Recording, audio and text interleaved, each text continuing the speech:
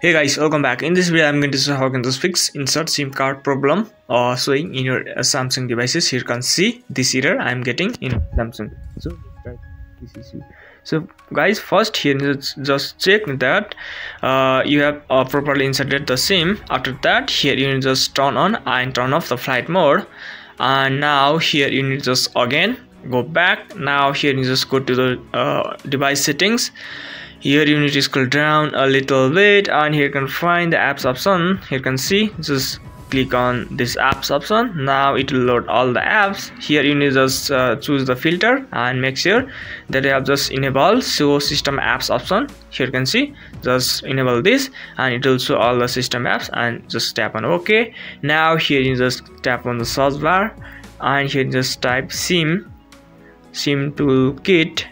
And here you can see the first option, just tap on this app. Now it will load the SIM toolkit settings.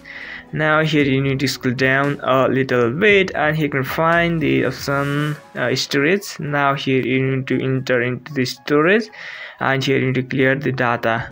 After that, here you just delete all the data. Now here you need to just reboot your device. Once that, it will be fixed.